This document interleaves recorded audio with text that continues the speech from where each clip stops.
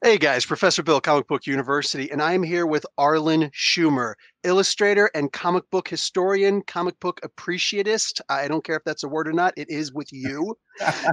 So welcome to Comic Book University, brother. How you doing? Hey, thanks for having me on, Bill.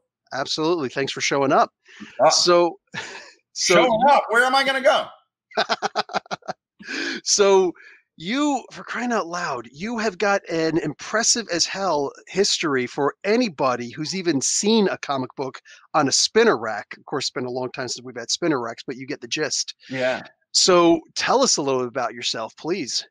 Well, the first thing I want to clear up is that I'm an illustrator who works in a comic book style. A lot of people look at my work and they assume I've actually drawn comic books. And because I'm also a comic book historian, and now I have an MFA degree late in life, so I'm no longer a independent scholar or a self-styled historian, but in a way, all comic book historians were self-styled historians before they ended up getting patted on the head by academia. Same thing with rock and roll music critics.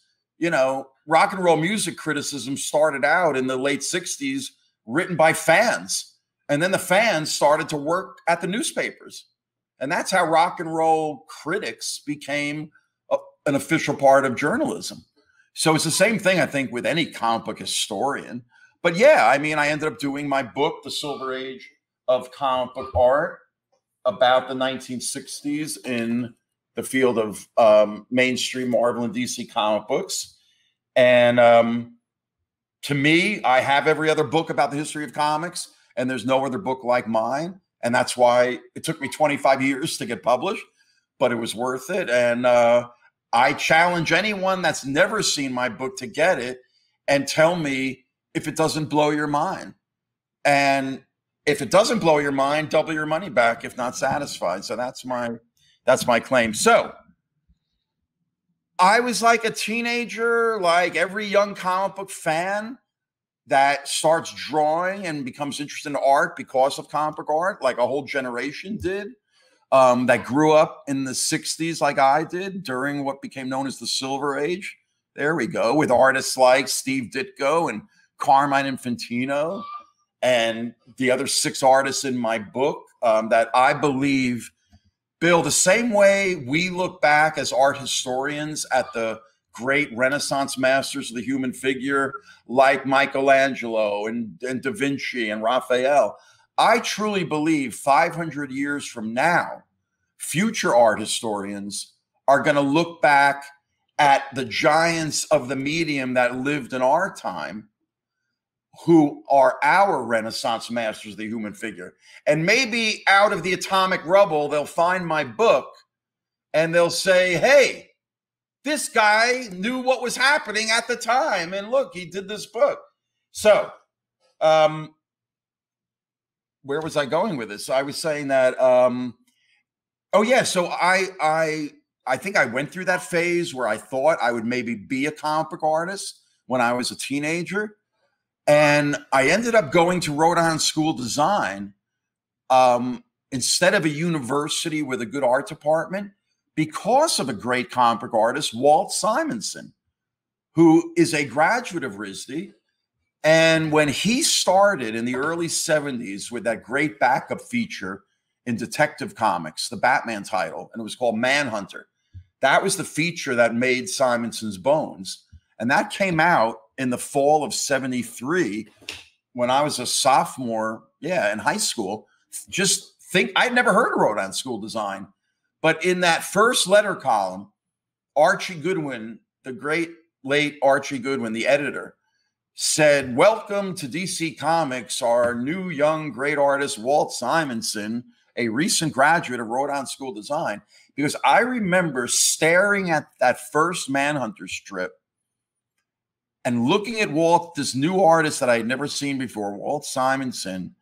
And I said, this guy has a new style for superheroes that has broken free from what I call the shackles of realism that the great Neil Adams had become the paragon of the previous 5 years. And all the comic artists before Walt Simonson that came into the field under the shadow of Neil Adams.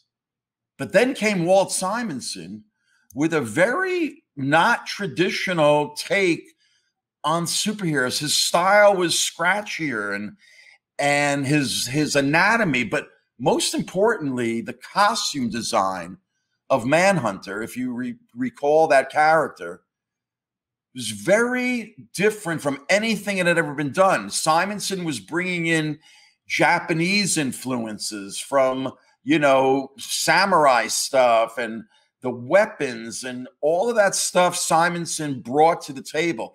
He, I think, majored in geology or something for 4 years at a university before he went to RISD.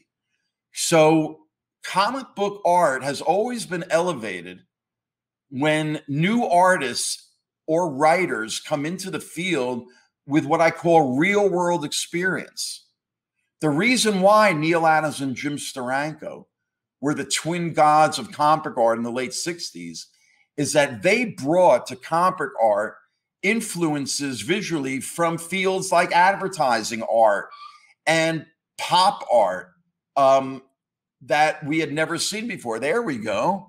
The Simonson Manhunter costume, the whole look of it was unlike. The boots, everything about that costume breaks free from any pre-1973 superhero outfit ever. And I remember reading for the first time, Rodin School Design. Wow. If they could turn out a guy like Walt Simonson, I'm going to go there. And I ended up going there thinking I would major in illustration and become a, quote, comic book artist. But when I got to RISD, my freshman year, which they call the foundation year, you begin majoring in your sophomore year, which is, I think, how most four-year colleges are. Mm-hmm. Well, during that freshman year, I heard about the graphic design department. I didn't even know what the term graphic design meant. But, I come up out of an age where there were things called commercial artists. I had a good commercial art teacher in high school that taught me things about T-squares and kneaded erasers and rapidographs and stuff like that, but nothing called graphic design. But it turns out graphic design was words and pictures working together. And I was like, that's what comics are, words and pictures working together. That's what great print advertising was, which I grew up with. A great print ad, it was said, usually a headline of type and a photograph or an illustration, but mostly photography by that time. They have to work together, where if you cover up the headline of type, the picture should not make sense. And if you cover up the picture, the headline should not make sense. They've got to work together. When you read an Alan Moore comic or a Neil Gaiman comic or an Eddie Campbell comic, these are masters, off the top of my head, of the relationship between word and image in comics. The old EC comics from the 50s, everybody loves them. Oh, they were the greatest illustrated comics ever. Yeah, they were illustrated comics. If you know the way Gaines and Feldstein worked, they were the editors and writers of most of all those science fiction horror stories. They would write the story first, like a traditional DC comic, full script. But then they would actually have the script printed out with that mechanical lettering called Leroy lettering. I guess a guy named Leroy invented it. All caps. And they would print it out and work up the artboards and paste in the copy in already designed panels for the illustrator to just literally fill in the boxes. But here's the problem. They were writing descriptions for the illustrator as the text. So the illustrator, like a typical EC comic, the text, the caption is so overwritten because the caption is describing the picture verbally. Now, that is what I call bad comics. Are they beautifully illustrated? Yeah, Wally Wood, Jack Davis, all those great guys. But who cares? As a comic book reading experience, those EC comics can be painful. The mechanical lettering is bad enough. There's no human feeling to it. But then the fact that they're overwritten because they're telling so you, the reader, are being told by the writer, here is what you're looking at. And then the artist is showing you his version of that. Bad comics. But when you read an Alan Moore comic, a Neil Gaiman, the guys, Eddie Campbell, they are geniuses of the synchronistic yin-yang relationship between word and image. And that is the essence of graphic design. Everything in our world is graphic design. Everything is words and pictures. Everything on the computer is words and pictures. When I do my lectures on comic book history, sometimes I start with the cave paintings at Lascaux in France. And those sequential images in reduced iconic graphic form, i.e. cartoons, to tell a story, usually an adventure story. And then what happens? A couple millennia later, they put cuneiforms and hieroglyphics, the Egyptians, to sequential images telling a similar story in reduced graphic form, into symbols and signs. Well, and then a few millennia later, we get the European broadsides, which were public events and current events drawn out in sequential panels with text telling you what the story's about. And eventually that migrates to America, like European immigrants in the late 19th century, and start drawing what we know as comic strips, which started out just like movies, sequential images in the late 19th century for the immigrant uneducated masses. American elite criticism thought comics and movies were trash. They were trash entertainment for the dumb immigrants who couldn't speak English, so they needed pictures.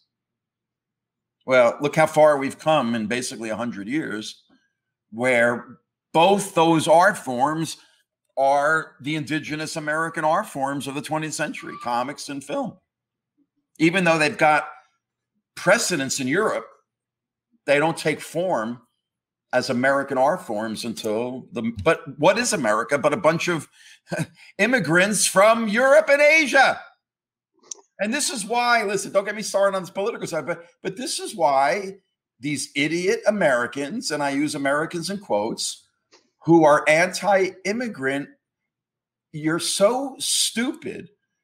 Because what is America? We are the world. Remember the song? We are the world. America is the world because everybody comes to America from the world. That's what America is. That's why we are great. That is what American exceptionalism is, Earth exceptionalism. Because most of American pop culture was created by the Jewish immigrants like my family that came from Europe. American pop culture is mostly Jews. I do a lecture on Jews and comics. Rod Serling, Twilight Zone, Jew. The person who created the Barbie doll, Jew. The Cheeto, Jew. But we're all immigrants that came from Austria, the Ukraine, and all because of anti-Semitism. Hatred. You're not wrong. Drove Europeans. What? You know, the famous Pilgrims, the Mayflower landing on. What do you think they were leaving Europe for? Because of the Christian Protestant wars that have been going on ever since the Reformation, slaughtering people in the name of Christ over different interpretations of Christ. Oy vey. Literally. But I digress. But I am working on a book about Jews and comics based on one of my lectures that you can find on my YouTube channel that I did at the prestigious 92nd Street Y in New York City a couple of years ago, which is a Jewish institution. I also do a lecture called Christ and Comics. For Jor-El so loved the earth, he gave his only begotten son with powers and abilities far beyond those of mortal men. Hello? By the way, also created by Jews. Yeah. So where do you want to go from here? By the way, Gene Colan, your favorite guy, not that I'm jumping the gun here. You know, he kept a secret until he died, his real last name. Oh yeah. Cohen. Yeah. So he was from the priest class. I'm a Kohen. Oh, are you? Kohens. You're descended from your father's side if you're a Kohen. Mm-hmm. They go all the way back to Aaron, Moses' brother, who was the first priest, the first Kohen. And the name Cohen, yes, is a descendant of Kohen. And of course, I remember when I was a kid, my father's sisters, because my father died when I was 4 months old. Never forget, you're a Kohen. Your father was a Kohen. And that's a very high honor. And ironically, my name, Arlen Aharon, comes from Aaron. And my father's name, Morris, is Moshe, which is Moses. Wow. You like that? I do. I do. Okay. Well, yeah, it can't be denied. I've actually. By the way, hold on a second. Good. Sure. I didn't finish the story about I'm sorry. So you handed it to me. I know, but I just I'll give it back. When you said the whole way, but here's the irony. So I ended up majoring in graphic design, not illustration. Mm. And RISD had a great illustration department. You know the guy that created Jumanji, Chris Van Allsburg. It came from a children's book. If you've never seen the original Jumanji children's book, illustrated and written by a guy named Chris Van Allsburg, he also did Polar Express, that became that animated film. Remember, by Robert Zemeckis. But if you've never seen Chris Van Allsburg's children's books, they're not really children's books. They're really adult books that children can also read. Like they're the most unbelievably illustrated books you've ever seen. And they're very Twilight Zone-esque in their surrealism. And I missed taking him as a teacher because I majored in graphic design. But I ended up coming out of art school, going down to New York City. I had a few jobs. I was doing graphics for the PBS station in New York. And then I ended up doing the graphics for the David Letterman show the first year he was on NBC, Late Night with David Letterman. But then I ended up working for Neil Adams at Continuity Associates, which was a dream come true in a way, because, again, when I was a kid, when Neil Adams was the god of comic book art, and I mean, he's right behind me. You see that image that my finger is on right now? Mm-hmm. For my generation, Neil Adams and Jim Steranko were the twin gods of comic book art. And if you had told me when I was 12 years old, Arlen, one day you will be working for Neil Adams, you will be penciling for him, and he will be inking you, I would have had a 12-year-old adolescent heart attack right there on the street. And yet that's what actually happened to me, is that I ended up working for my childhood idol when I was 25 years old. And it was like going to graduate school, but getting paid for it. My drawing improved 400% in the 2 years I worked for him. And I knew that once I was done working for Neil Adams, I would be able to be on my own. I didn't know exactly what that meant, but when you're done working for your childhood idol, Bill, who can you work for? Hello? Yourself. That's it. And that's exactly, again, what happened. I've been on my own ever since I left Neil Adams. And so ever since then, ironically, I've been making my living being an illustrator, working in a comic book style, but I use my graphic design knowledge and education in every single line I make. My use of typography, my ability to do books and lectures and not just be a visual artist, my ability to write, all these things are really because of my graphic design background in integrating words and pictures. My books are not just books of prose. My books are all about the integration of type and image, whether it's Twilight Zone, whether it's comic book history, and my lectures, my webinars are verbal visual. The verbal is me talking like I'm talking to you now. I don't need notes when I do my lectures. It's all up here. And it comes from here, my love for the material. Your background behind you, my background, it's all about love. Every one of my webinars or lectures, when pre-pandemic, when I called them visual lectures, when I did them live, is all about sharing and spreading the love. It's the love I have for the material that influenced me to become an artist. It's the love that I use to share the material and the untold hours that I spend on the webinars, sequencing these images, the amount of images. I show an image for every sentence that I speak.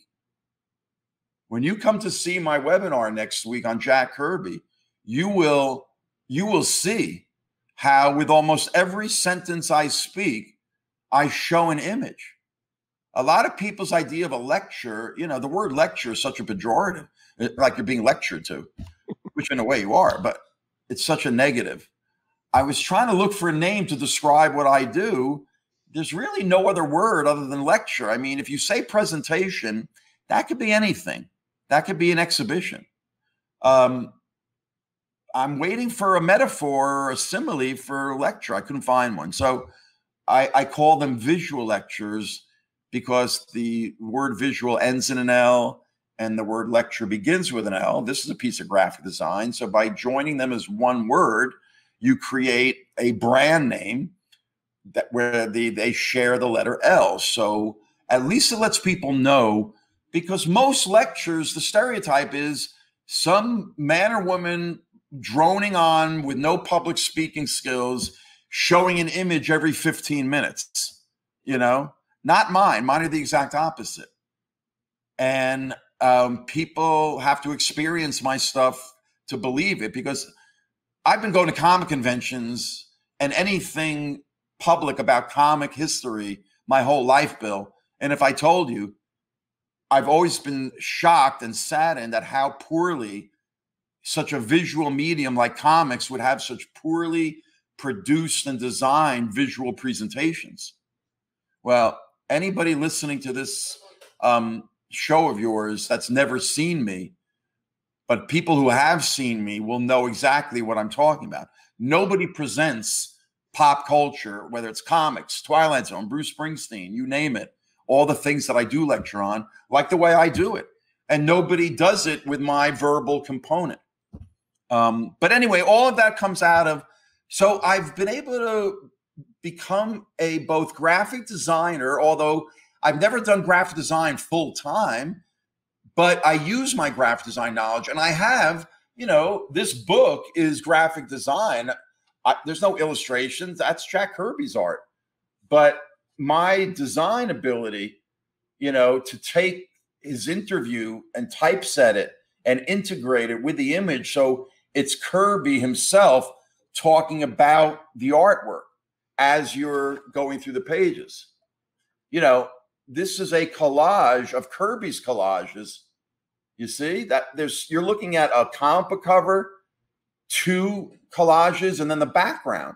But then you see all those word balloons. I took out the original text, and that's Jack Kirby talking about how he created those collages.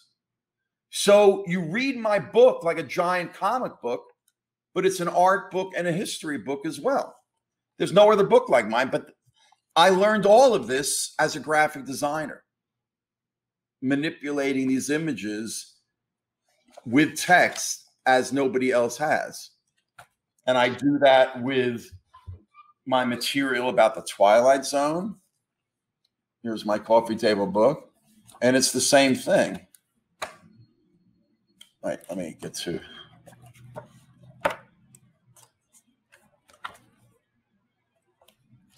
Here, you see?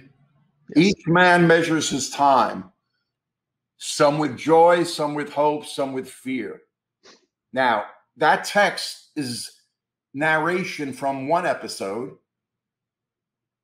Those are 2 different episode images. And I've integrated the text with the images.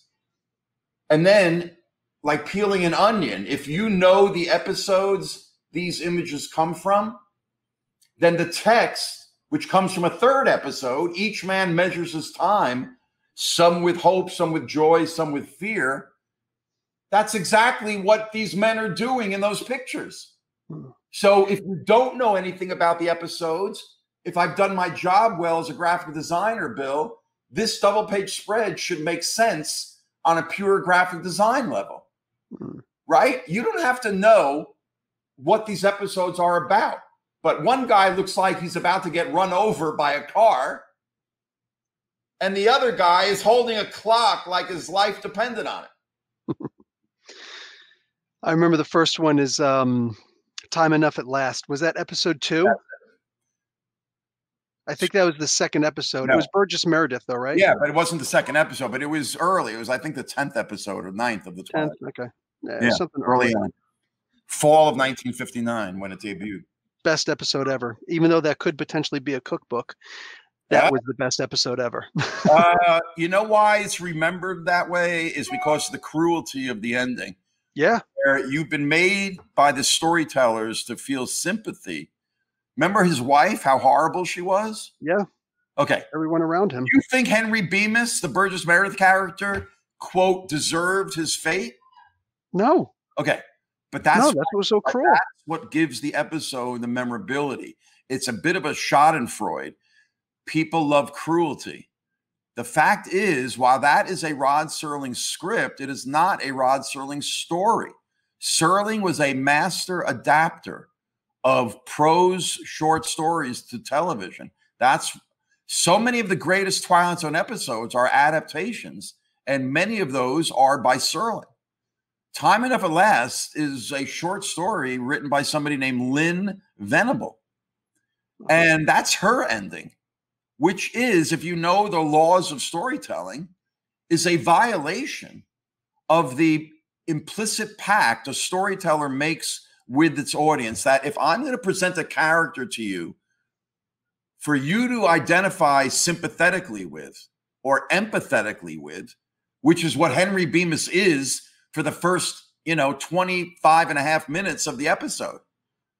The wife alone, the horrible shrew of a wife that rips up his book of poetry. Are you kidding me? If that doesn't get you sympathy for Henry Bemis, the rest of the episode is moot.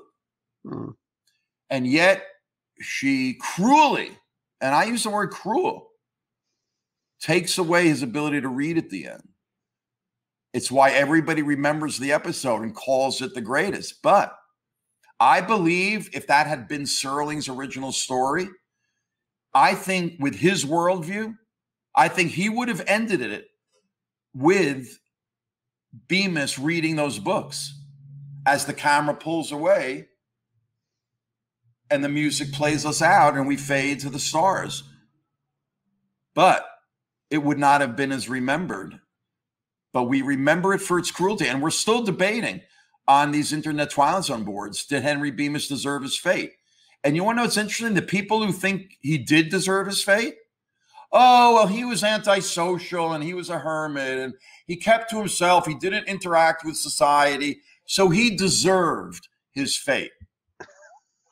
I'm just telling you, that is the prevailing, the 50% who believe that. So I find it interesting that Time Enough at Last is always held in high esteem. And you prove my point.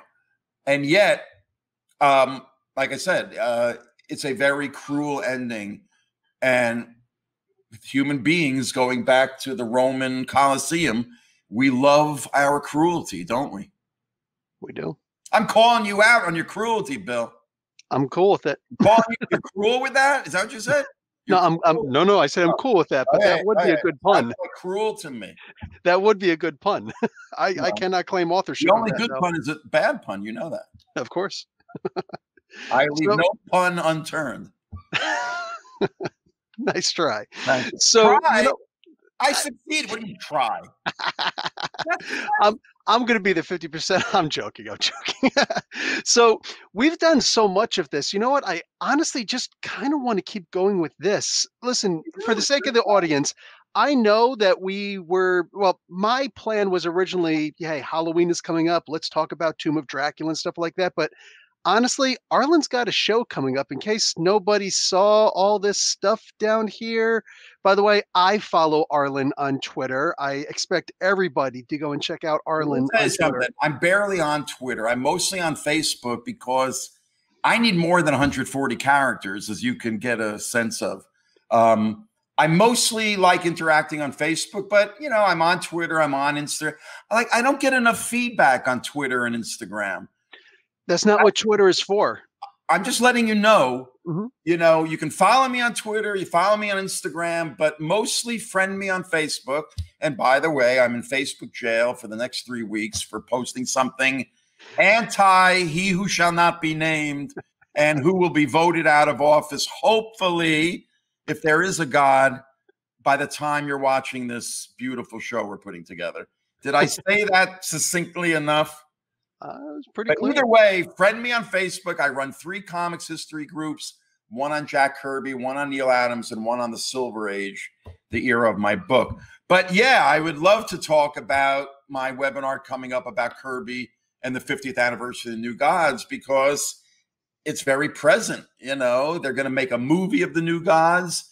I don't know if people know that, but the up and coming, and not up and coming, she's here, but the fact that they gave a big budget, multiple character superhero story with mostly male characters to not only a female director, because Patty Jenkins of the Wonder Woman's movies has broken that mold, thank God, but a director of color, Ava DuVernay, this new famous director, she agreed to direct New Gods. And when I say soon to be a major motion picture, below it's being blocked now by the text, but underneath, not only was the New Gods created by Jack Kirby and an inspiration for Star Wars. I mean, if you know anything about, well, let me just give people a little background.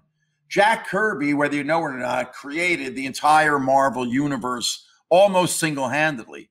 Not Stan Lee. And again, we could do a whole show about the whole Stan Lee problem.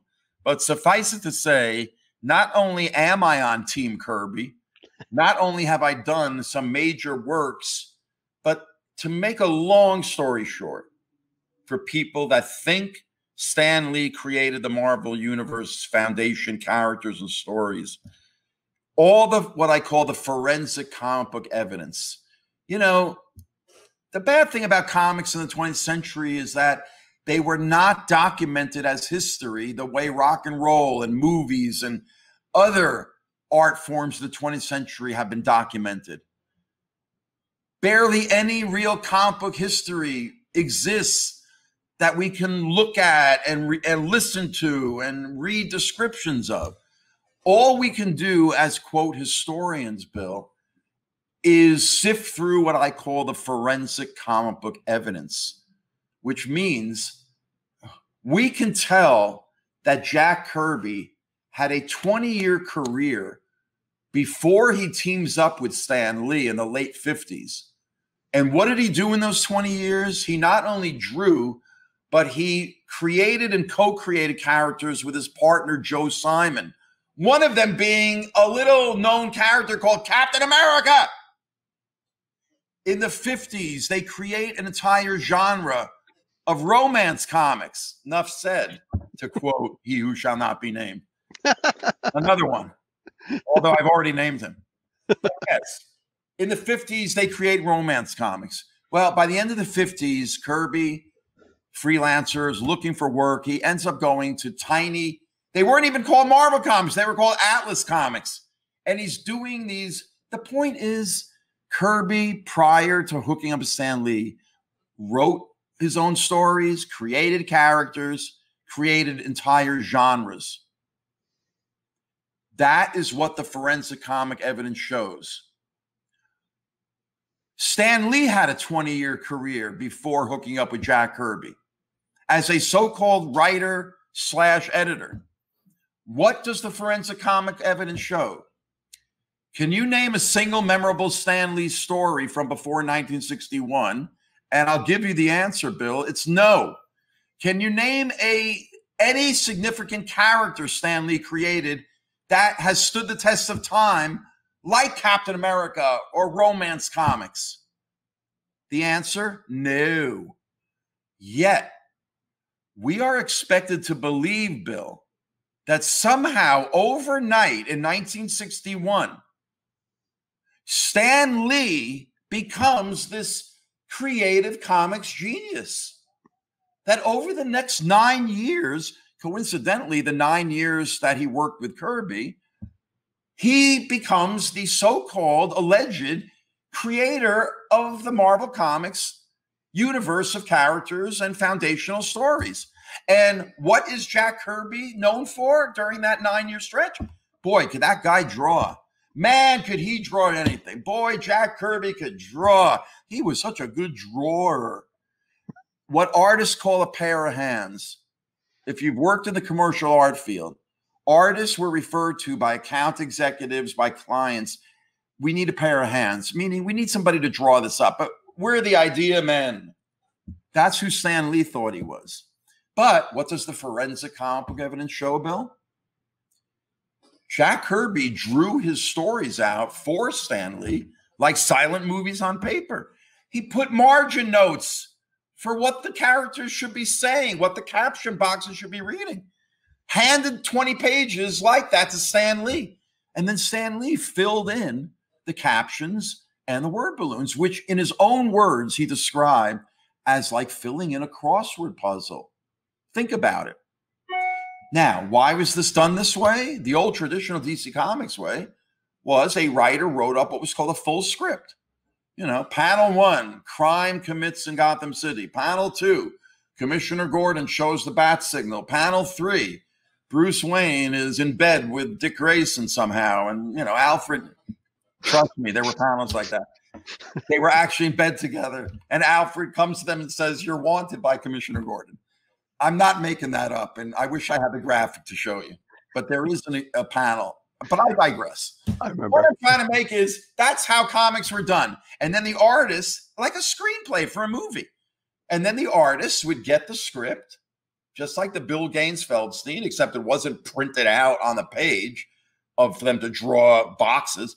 But the artist would interpret that script. And if the script called for 6 panels, okay. But in the same way movies were declared by the 1950s French film critics called the auteur theory of film, that just because a screenplay writer writes a screenplay, that doesn't mean he's the author of the movie, because a director is the real author of the movie, auteur in French, because a director looks at these words on paper and has to figure out, how do I make that into a movie? Without a director figuring that out, a screenplay is words on paper. I ended up doing 10 years ago a verbal visual essay, remember verbal visual graphic design, called The Auteur Theory of Comics. And I did it almost like an amicus brief for the Kirby estate to go to court with, because they were fighting Disney over rights to the Marvel characters. And I basically used the auteur theory of film and translated to comics, saying just because a comic book writer, like the old DC Comics writers, panel 1, tells an artist what to draw, the artist is the auteur of every comic book reading experience. Why? Because if you gave a panel description that you think is as clear can be, man walks in door, and you gave that bill to 10 different artists, guess what? You would get 10 different ways of showing a man coming through a door. Now, I mentioned Alan Moore before. Alan Moore is famous or infamous for typewriting 25 pages of description for one panel for Dave Gibbons to draw into The Watchmen. 25 pages, single-spaced, of everything in that panel in Alan Moore's imagination. But again, if you gave that to 10 different artists, guess what? You'd still get 10 different images. So Jack Kirby was the creator. Based on the comic book forensic evidence, that the legions of Lee Lemmings, as I call them, don't want to face. But if I could have presented in court in favor of the Kirby estate, I would have presented a verbal visual lecture, which I've done at comic called The Auteur Theory of Comics, proving by using the forensic comic evidence that Stan Lee did not have the creative capacity based on the comic book historical forensic evidence to have created anything. Characters, stories, and yet Kirby has a 20-year forensic history. You know, I compare this to, imagine a crime story. It could be a film, it could be a TV show, it could be a book. But imagine a scene where the police are looking for a guy who's killed 25 people, serial murder. And they come up with two suspects. One of them has a totally clean record, never committed a crime in his life. The other suspect has committed like 50 murders prior and somehow got out of jail and escaped death. But he's got a previous like nobody's business. Ergo, he had to have committed these 25 murders, right? What happens in my allegorical story? The police arrest the guy with a totally spotless record. That is the Stan Lee, Jack Kirby analog. That is a great analogy. Thank you. And I call what Stan Lee committed the art crime of the 20th century. And while that sounds grandiose, if you know about the Big Eye paintings that they made a movie out of called Big Eyes by Walter Keane in the 60s, they were very kitsch. All these paintings on black velvet of children with big eyes. It was a big fad in the 60s and early 70s. And they were supposedly painted by an artist named Walter Keane, Keane. And Tim Burton made a movie about 10 years ago called Big Eyes. Why? Because it turns out his wife did all the paintings. And he took all the credit. Wow. The guy couldn't draw a line in his life. And in the end, there's this fabulous court scene, spoiler alert, where the judge puts a canvas and paints in front of each, the wife and the husband, and says, okay, whoever can paint a Big Eyes painting in 30 minutes is going to win this case. Walter Keane sat there and couldn't make a mark. And at the end of 30 minutes, the wife had to finish Big Eye. So this gets back to the story of Jack Kirby and the New Gods. Why? Because Kirby finally leaves Marvel Comics in 1970, which was the pop culture comic book equivalent of the Beatles breaking up. That's how big the news was that Kirby, who everybody knew was the force behind Marvel, even though Stan Lee was billed as the writer, editor, it was Kirby's artwork that blew everybody's minds. Comics are primarily a visual medium. You know, Stan, if you want to say you created Spider-Man, not Steve Ditko, the artist, and you had written a book in 1962 called Spider-Man by Stan Lee, then fine. In the medium of prose, you are the creator. But in a medium called comic books, which is words and pictures, remember? Until an artist puts a pencil to paper and figures out how to take your script, or what if it's not a script? What if it's a synopsis? What if it's just a phone call that, according to the urban comic book legend, Bill, Stan Lee made to Jack Kirby in the summer of '65 and said, hey, Jack, how about if the Fantastic Four fight a really big villain next issue, like the biggest you've ever done? And what does Kirby do over the weekend in his little basement, Long Island, 3-bedroom house in which the whole Marvel universe was created? He creates the Galactus Silver Surfer trilogy. But you know what the credits in the trilogy read? Written by Stan Lee, penciled by Jack Kirby. Penciled. He's a pair of hands. who drew up Stan Lee's brilliant ideas. Art crime of the 20th century. So he leaves Marvel in 1970 to go to rival DC Comics, which was like Coke, Pepsi.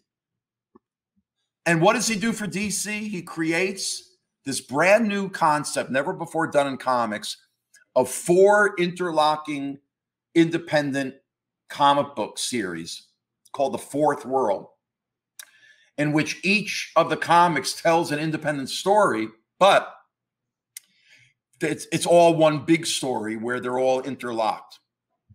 So ahead of its time that it didn't sell well. DC didn't promote it right. There's a whole story behind it, which I'm going to go into in my webinar next week. But suffice it to say, like so many works of genius in the history of art, sometimes they're not popularly successful when they come out. Gee, Van Gogh never sold a painting. So, Jack Kirby's Fourth World series, of which the New Gods were the primary title, they were all new gods, so to speak. Because Kirby had created gods for Marvel. Thor was a god. Galactus was a god. And he wanted new gods, but he had these ideas for years. Once he saw Stan Lee taking credit for his creations, he kept those ideas to himself. And when he went to DC Comics, he gave them the ideas that he didn't want to give to Stan Lee and Marvel. Well, they were discontinued before they were even 2 years published. And yet, like so many great works of art, they ended up becoming greater in death, so to speak, than they were in life. They influenced an entire new generation of Kirby fans who were not old enough to have been influenced by the Marvel decade, but they were young enough where Kirby's DC material, The Fourth World, became their Kirby. Now, Ava DuVernay, Black female director. Why is she directing the New Gods? Because somebody asked her once what her favorite comic book was or character. And she said, I love the Jack Kirby character named Big Barda. Now, who was Big Barda? Big Barda was like an Amazon. I mean, not built demure like the Invisible Woman, which is another one of Kirby's creations of the Fantastic Four, but built like a true Amazon and decked out in the classic Jack Kirby iconic costume. And she's a white woman. All of Kirby's characters are white. Oh, did I mention Jack Kirby created the black superhero, Black Panther, for Marvel, that people think Stan Lee created? But yet when he got to the New Gods, he only creates one black character, a kind of a knockoff of the Silver Surfer called the Black Racer. So the surfer was on a surfboard. The Black Racer was on, get this, skis. Oh, yeah, like there's so many black people skiing, just like there's so many black people skating, right? That's the stereotype. So Kirby in the early 70s gives us a black skier who can fly on skis. And he's also like a master of death. You know, every white bigot's nightmare, a black man on skis flying after them with the power to kill them. Isn't that every white racist nightmare? I digress. Okay. That's part of my new stand-up act I'm doing, you know, about comics and politics and whatever. I digress.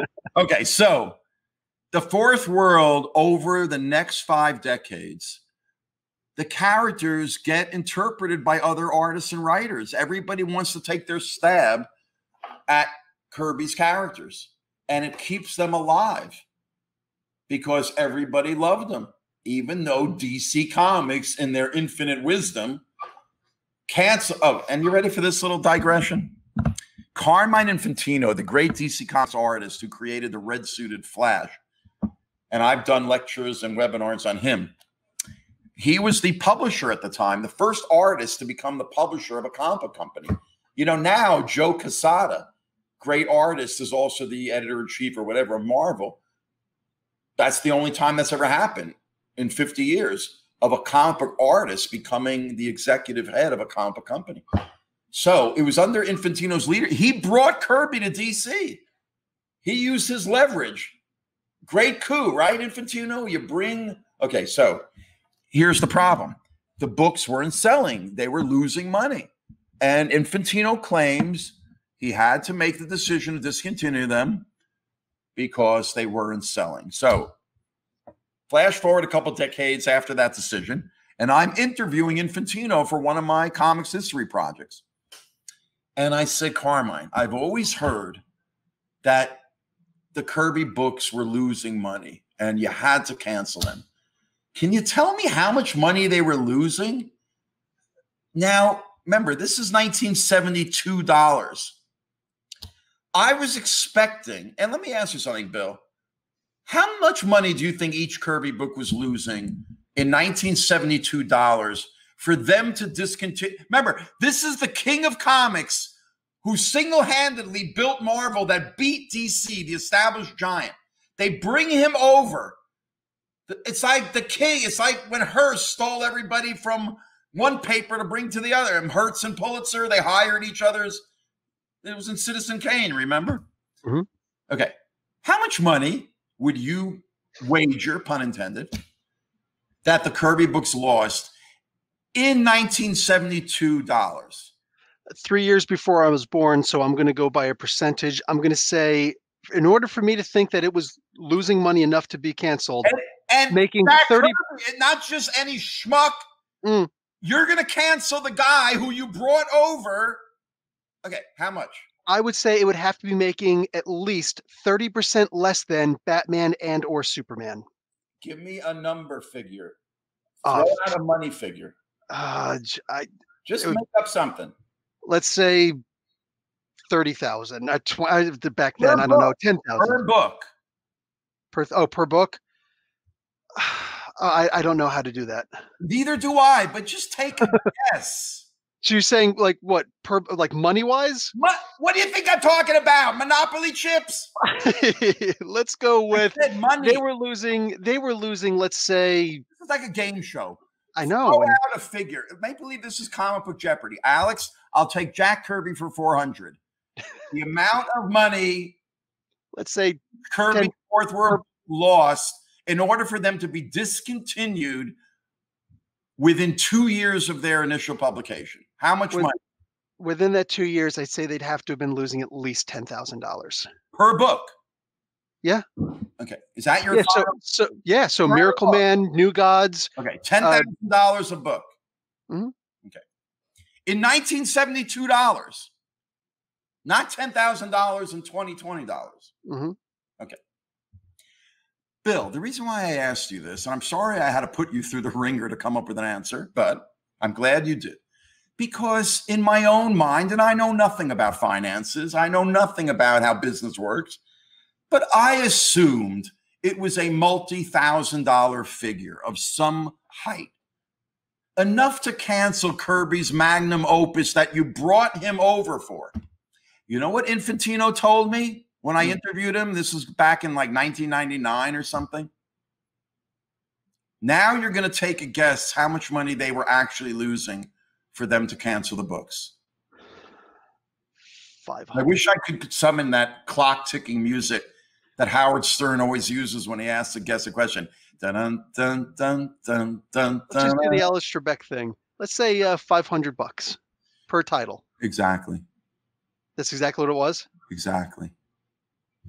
Now, imagine Bill, when he told me that with a straight face, he goes, Arlen, each book was losing $500 a month. Bill, I looked at Infantino and I said, Carmine, are you kidding me? There were fans who would have paid you $500 a month to keep the books running. If he had said $5,000 a month, I would have believed it. They discontinued Kirby's magnum opus over $500 a book. You like that? That's ridiculous. Thank you. So the bottom line is, what did Kirby end up producing? He did produce his magnum opus. Years later, Star Wars would come out. And instead of what is Star Wars and Lucas, by the way, George Lucas worked in a comic book store in San Francisco in the early 70s. He was a comic book fan. You don't think he was reading Kirby? Why do you think? So in Star Wars, we have something called the Force. May the Force be with you. What do we have in Kirby's New Gods? The Source. Kirby has Apocalypse, which is this circular world of evil. It looks just like the Death Star. Darth Vader, the big villain, looks like what? You got to go? Can I stop you for 1 second? I wouldn't do that to you. So $31,150 today. That's the inflation rate. $31,000. So are you saying they were justified in canceling? You're a Jersey guy. I'm a Jersey guy. You've seen Eddie and the Cruisers, right? Yeah, why? So Eddie goes and makes Season in Hell, which is way before its time. Afterwards, after he fakes his death, suddenly this becomes the most popular thing ever. Like, nobody could have expected this was going to be this genius. It was so far ahead of its time. And that is what the New Gods, yeah, but in essence, are. No. But when you brought up the money figure, Mm-hmm. by saying it's the equivalent of 30,000. Yeah, today. Which No, would, let's say, but what do comic books lose today? Bill, you're missing my point. Okay. You're basically saying nowadays, if a book was losing $30,000, they would discontinue it. So what you're basically saying is Infantino was justified because $500 back then was the equivalent of 30,000 now. So it was a lot of money back then. No. What do books make back then compared to today? Are the books today even making as much as they were making back in the 90s? When you say that, the lowest selling, no, let me word it the other way. The biggest selling comic book today by Marvel or DC would be discontinued in the 60s or 70s for low sales. That's how bad things have gotten. Even though comics have taken over the culture, superhero movies on television, the comic books are being read less and less. And that's for a lot of reasons, which we could do a whole show about. And if you ever want to talk about why we have this bittersweet thing with comics and the culture now. I mean, there are toys that you can buy now in stores on the back of your wall that we only dreamed about when we were kids. And yet nobody's buying the comic books themselves anymore. They're only being kept alive by the conglomerates that own them because they need to keep them published to secure the copyrights and trademarks for the licensing money, which is where the money is. So it's ironic you can get a action figure of a comic book character that they can't even publish as comic book because it doesn't sell enough. But you can buy the action figure. And Jack Kirby didn't want to go into toy stores because he couldn't bear to see his characters on the wall that he was not getting a percentage of. And that Stan Lee was being given creative credit. Do you know Layman thinks Stan Lee was also the artist as well? Do you know London? London had an art exhibition about 5 years ago called Posters of Marvel Comics. Maybe it wasn't the exact title, but it was an exhibition of framed posters of Marvel Comics characters. And who was given creative credit for the posters that were all illustrated by different artists? Stan Lee. Layman went to an exhibition of Marvel posters thinking they were created and illustrated by Stan Lee. So when I tell you the Lee Lemmings outnumber us Kirby Commandos like the Jedi Knights outnumber, I mean, like the clones outnumber the Jedi Knights. That is what we Kirby Commandos are up against, where even comic book pros, as well as fans, think Stan Lee created everything. And it's a very sad situation. Now, maybe with the New Gods movie coming out in 2 years, which is all Kirby, there doesn't have to be a mention of Stan Lee, will even the playing field. And then you want to know in the definition, as Rod Serling might say, file it under I for irony, that Marvel, Disney is making a big budget movie to compete with the New Gods called The Eternals. And who are the Eternals? Well, going back to Jack Kirby, after Kirby was at DC for 5 years, from 70 to 75, 2 years into it, they discontinued his magnum opus. He hangs around another 3 years, giving them kind of hack work, a couple of interesting concepts. Typical Kirby, you know, but he leaves in 75. And what does he do? He goes back to Marvel Comics. It's like Marvel 2.0. And what does he do when he gets there? One of the titles he creates for them is called The Eternals.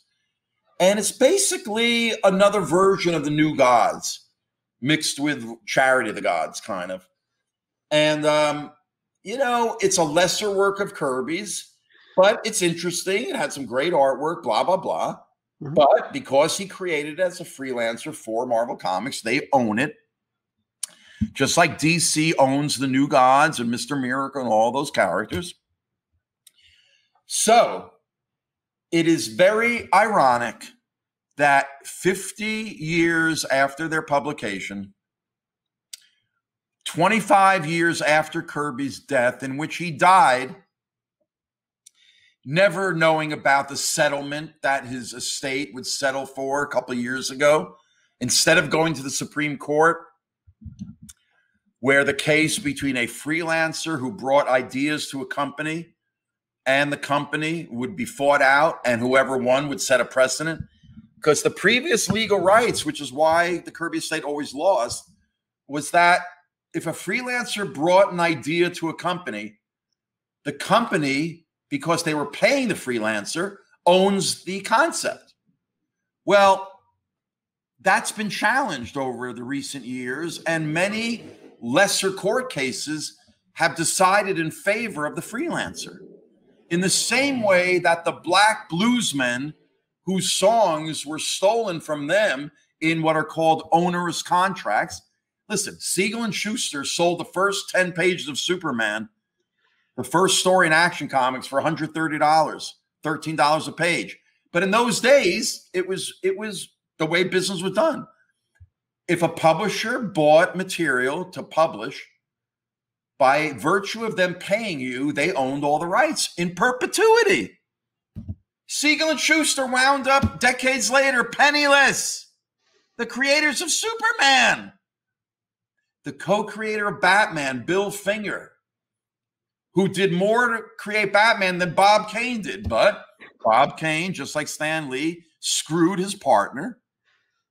And Bill Finger died penniless, alone, unmourned, and unloved in a one-room New York apartment in 1974. While he lived for another 25 years, just like Stan Lee lived 25 years after Kirby, went around, I created everything, so did Bob Kane. I've done many projects for Bill Finger. And thanks to a writer named Mark Tyler Nobleman, they ended up making a documentary, and I was filmed for the documentary called Bill and Me, I think. If you've never seen it, it's on Hulu. It's excellent. Not because I'm in it for 15 seconds, but they really do. And it has a happy ending because Bill Finger's lawyers a couple of years ago were able to successfully persuade DC Comics, who pulled out, but, you know, we have a contract that Bob Kane is the sole creator, blah, blah, blah, blah. Well, again, this is what courts were doing these last couple of years. So everybody was hoping that the Kirby estate, it was going to go to the Supreme Court on a Monday morning a couple of years ago. And this time the Kirby estate had what are called amicus briefs, which means friends of the court. These Hollywood creative guilds wrote amicus briefs for the Kirby estate, saying that we believe Kirby is the creator of the Marvel Comics characters. Yes, he was a freelancer, but so are we. And we have rights that when we work for a company, if we bring an idea to the company, we must have a piece of that. Yeah. And everybody was hoping. The Kirby estate had lost many previous court cases, but never before the Supreme Court. Well, Bill, guess what happened on the Friday at 5 o'clock before the Monday? You mean before the weekend when they weren't allowed to go in and say, we'd like to settle and just please shh? So here's what I think happened. Of course, the minute we all got the news that the Kirby estate took the settlement, which was rumored because they couldn't reveal the details.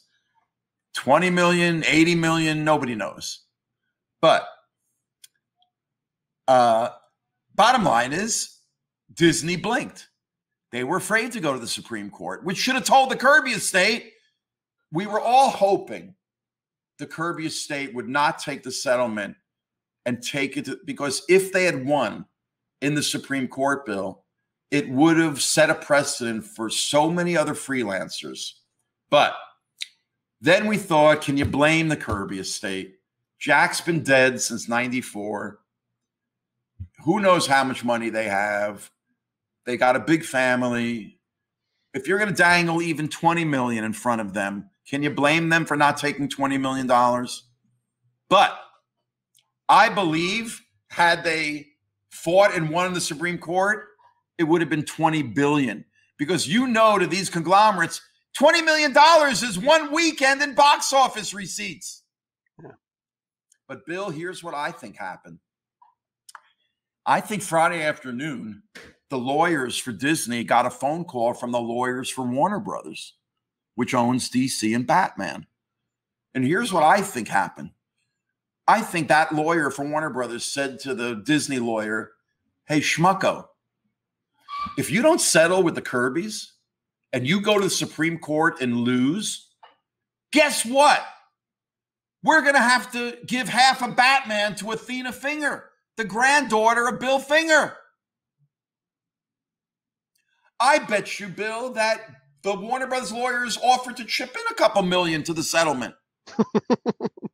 We'll give you 10 million, but you better settle with them, you idiots.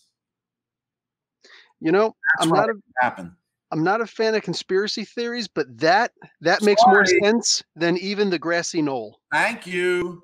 Thank you. Because I'm telling you, man, Batman is the most popular superhero in the world. Yeah.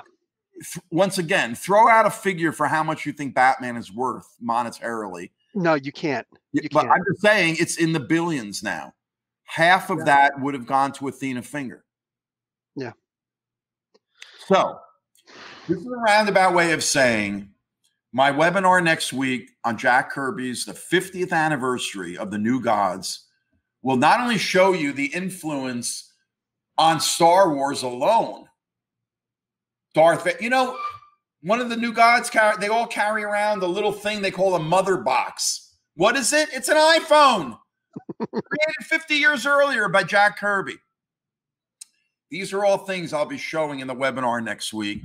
Why it was not only ahead of its time, like great art is, why it was not appreciated in its time. And we'll talk about what might happen with the movie. And she picked an interesting screenwriter, a guy that's writing the Mr. Miracle title presently for DC, which is a deconstruction of Mr. Miracle. So nobody knows, like any movie, whether it's going to be successful or not. But it is an interesting director choice. Ava DuVernay, a woman, a black woman directing, you know, the ultimate, you know, the white god story, so to speak. I wonder if she'll have the black racer. That'll be funny. But like everything now, black actors are playing, quote, white characters because that's the way it is. Back in the day, every character was white. I mean, can you blame people for saying, so what? Make a character black once in a while. So that's what's going to happen. I think male characters are going to become female characters and vice versa, but who cares?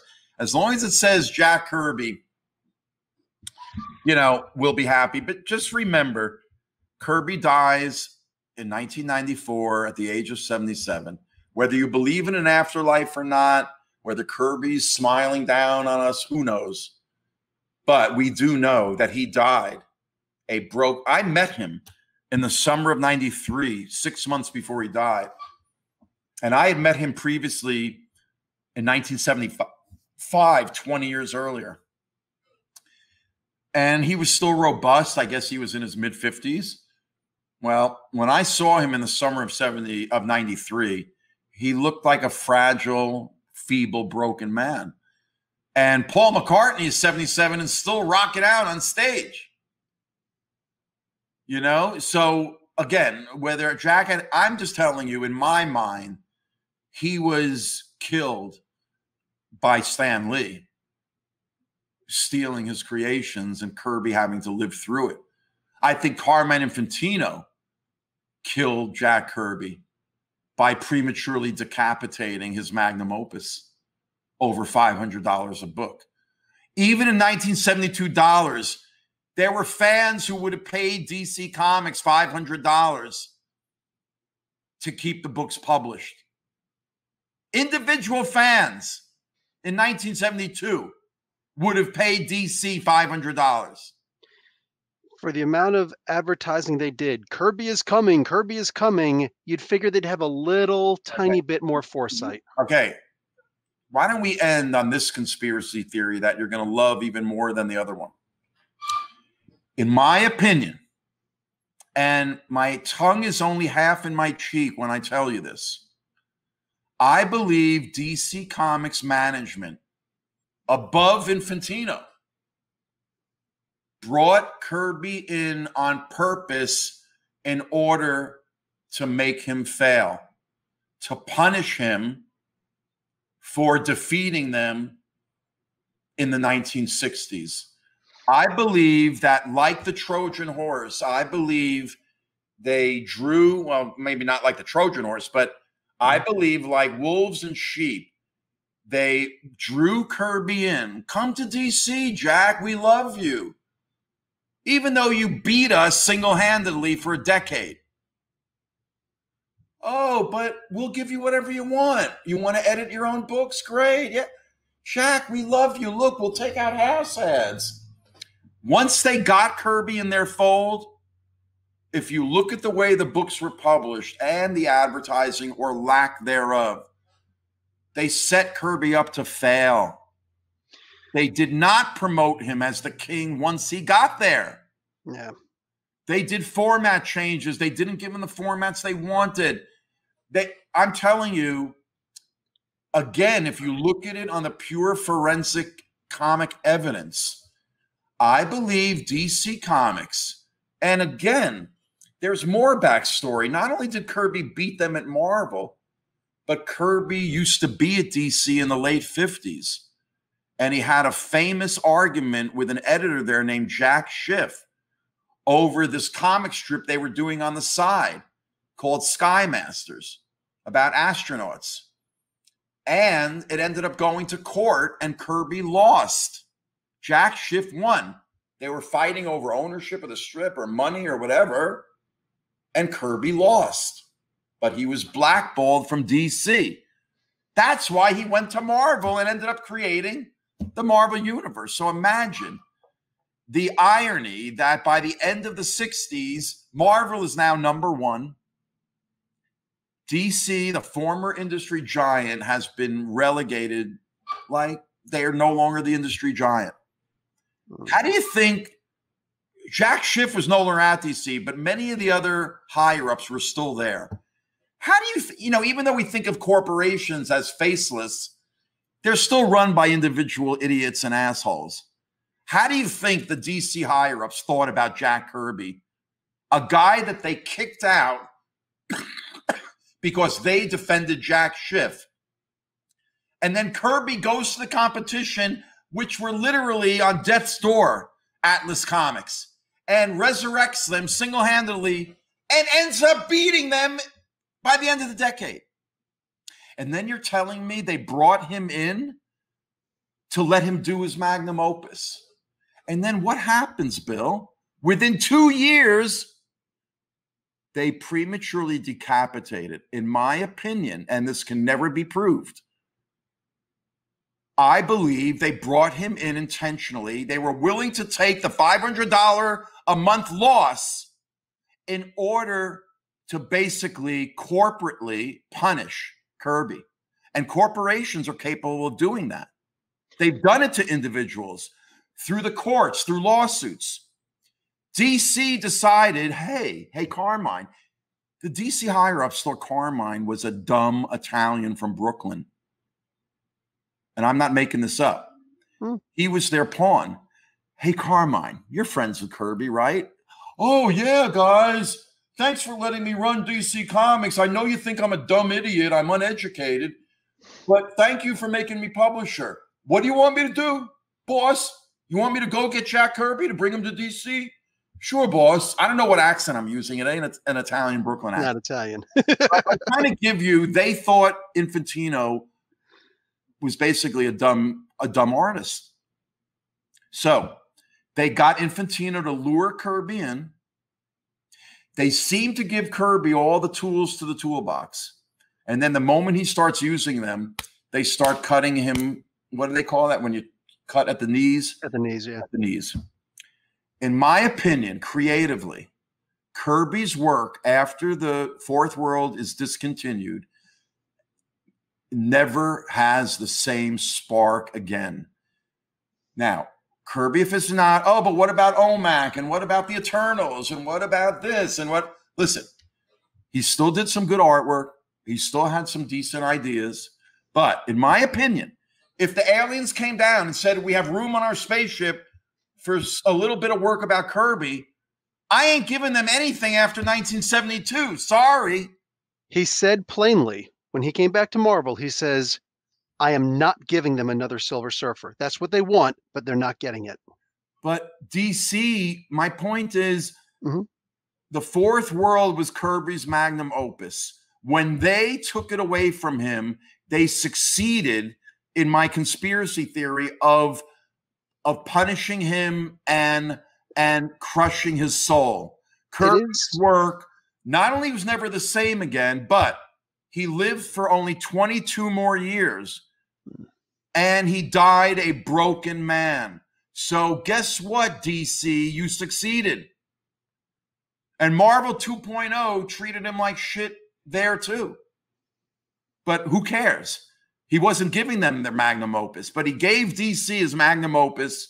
And I'm telling you, man, as much as my tongue is in cheek about this, I believe that my theory of DC bringing him in intentionally to fail has plenty of validity. I'm sorry. I'll argue it, and I'm going to argue it next week on my webinar.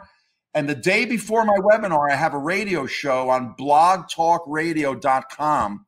It's a little hard to find, but it's called Nightlight Radio, and Nightlight has a hyphen.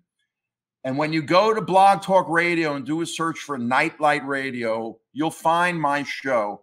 I've been scheduling these 2 hours of internet radio time before each of my webinars ever since the end of August and continuing into November to discuss with an expert on each subject. Next week on Wednesday, the day before the webinar, at 8 p.m. Eastern Standard Time, I'll be doing my Nightlight Radio show with a guy named Mark Evanier. Mark Evanier is now in his late 60s, but 50 years ago, he was Jack Kirby's assistant on his Fourth World titles. And ever since then, he became a writer on his own.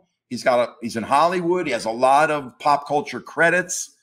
But I'm proud to say I've known him for years, and he's going to be my guest on my Nightlight Radio show on Wednesday night. And we're going to talk about my conspiracy theory and see whether there's any validity, because Mark Evanier was there interacting with DC Comics at the time. And I just believe as a corporation, they had the ability to do what I'm describing. And they would be willing to take those money losses of a couple of $1,000s, which to a corporation is nothing. In order, look what we did to Kirby. Ha ha, we fucked you, Kirby. For anybody who thinks that maybe, see, I don't know how much yet. I completely buy into your theory, but they did bring him into, what was it, Jimmy Olsen, Superman's pal, Jimmy Olsen. What was it, issue 132? 33. That's where they introduced Darkseid. On top of that, they at the end of the day. Wait, what's your point about the Jimmy Olsen title? Well, not exactly the biggest title to no. Hold on. Darkseid into. Wait, but let's not be misleading. When Kirby negotiated with Infantino, he said, I want to do these titles, but then Kirby said, Jack, we want you to do one of our titles as well. pick anything you want. Kirby came from the Depression. He would never have picked a title that had a steady artist on it. DC wanted him to do Superman, or they wanted him to do whatever. So he picked Jimmy Olsen? He said, what is one of your lowest selling titles? They said Jimmy Olsen, which, by the way, even at the time, Jimmy Olsen was still outselling most of Marvel's. You know, Jimmy Olsen and Lois Lane, all during the 60s, were outselling every Marvel title. That's how big the Superman titles were. But in 1970, Jimmy Olsen was on its last legs. So was Lois Lane. And Kirby said, give me Jimmy Olsen, let me play with it. And that's how that happened. Cool. Okay. So one, I'm going to give you credit for calling me out because I appreciate that. Okay. There's a lot of us comic YouTubers who, you know, in this particular genre who enjoy talking about this, and I can't find a single person who said otherwise. So that's more fuel to the fire. But one thing that's for certain that we should give a little bit of credence to, at least to what you're saying, is that in the comic book industry, we've seen with Warren Ellis and plenty of other things, it's a boys club, and you're either in or you're not. So if Jack Kirby wasn't in, which it sounds like he absolutely wasn't anywhere he went, that it would give a lot of credence, a lot of weight to what you're saying. Well, again, because of the specific history of the Jack Schiff lawsuit, there was bad blood. Kirby was boycotted. That's why, but how ironic that DC's boycotting of Kirby, punishing him for suing Jack Schiff, one of their editors. You got to remember, Kirby's the guy that co-created Captain America. He was a big macher, to use a Yiddish word. He, even in 1959, he was still Jack Kirby. He wasn't a schmuck off the street. And yet DC Comics treated him as a schmuck off the street. And then when they were willing to choose, they chose Jack Schiff, a journeyman hack editor, responsible for the worst period of Batman's published history. Nobody gives a flying F about Jack Schiff in comic book history. He's a footnote. And yet DC Comics sided with Schiff over Jack Kirby in 1959. And guess what? Irony is a cruel mistress. Did they not pay the price for that? And then that's why there's credence to my conspiracy theory, because you don't think they forgot that? They wouldn't. That the guy that they always mentor to student relationship. Listen, I know this is a stretch, but you know, the white cop that murdered George Floyd on video, you know, they had a history together. Yeah. Okay. Yeah, they worked in the nightclub. They were bouncers. Yep. Here's what I think happened. And again, nobody talks about this. Why do you think a white guy like that cop wanted to kill George Floyd? And when he had the chance, he killed him. He didn't even care that he was being shot on video. What do you think happened between the two of them to make him so hate Floyd that want to murder them? I bet you something happened at work where George Floyd either took care of a situation that made this white guy embarrassed. Maybe the white guy was wimpy and George had to step in. Whatever happens in the world of bouncers.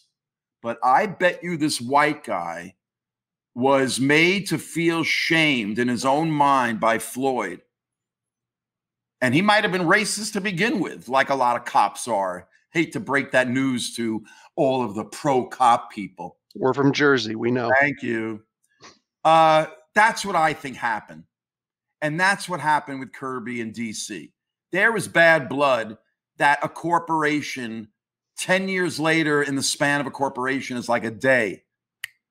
I don't think they forgot that the guy that we booted because we chose Jack Schiff has come back to single-handedly beat us. We were DC Comics, industry giant. And Jack Kirby, we kicked you out and you came back and beat our asses.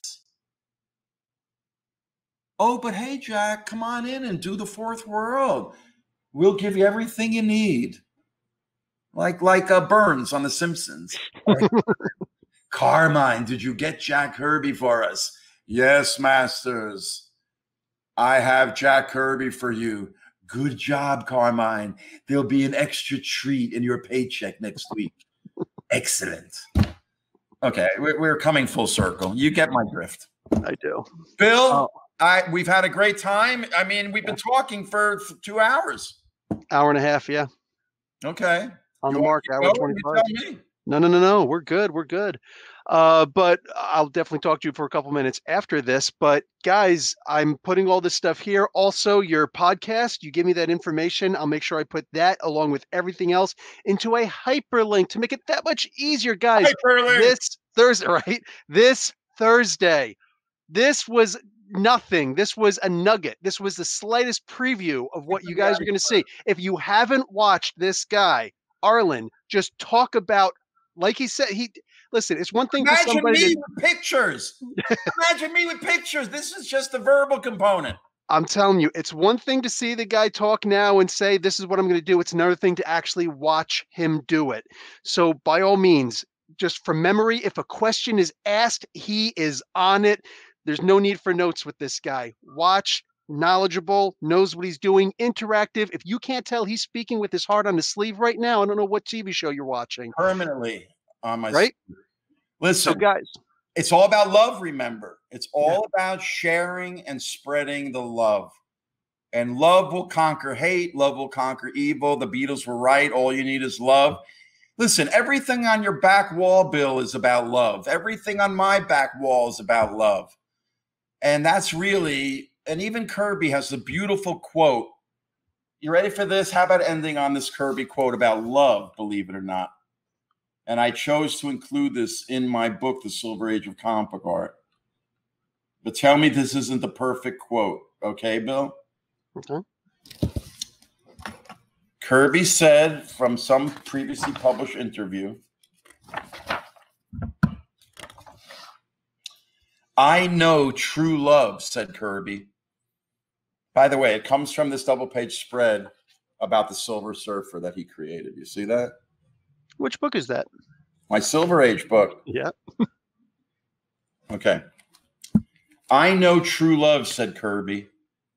And knowing true love, I think, is one of the greatest feelings in the world. You can't have a wonderful life without love. I love my children. I love my relatives. I love my audience. And these are my true feelings. I'll never deny them. I suppose I love everybody. Guys, to quote who shall not be named. Enough said? Yeah. Go on. Okay, Bill. Okay. So this coming Thursday, the 29th, guys, if you buy a ticket to it and you for some reason can't watch it live, you can still get the webinar afterwards. The links will be below. It's going to be available for an entire week afterwards. So you can watch it live. You still got it for another week. You miss it, you still got it for the week. I'm saying. And then Wednesday night, I'll give you the information. The night before, I'm doing my blogtalkradio.com nightlight show interviewing Mark Evanier, who was Kirby's assistant during the Fourth World years. So we're going to get a lot of great information in my 2 hours there. So I'll send Bill the links when we get off the air here, and he'll be able to post those as well. So, and for then them, they're already there. No, after my Kirby thing, I'm doing a webinar on Bruce Springsteen, one on the Twilight Zone, and then my last one for the year so far will be on the 50th anniversary of Neil Adams' Green Lantern, Green Arrow series. Nice. Which was equally groundbreaking. Also prematurely decapitated, just like Kirby's Fourth World in 1970. Interesting that they both ran at the same time. And those will be my last two comic book history webinars for the year. And then I have to kind of sit down with New York Adventure Club and figure out that crushes me what to do for the coming years. So that's a slate of my activities, Bill. And thank you for having me on. Thanks for being here. Guys, we'll talk to you later. On behalf of Arlen, Professor Bill, Comic Book University. Class dismissed.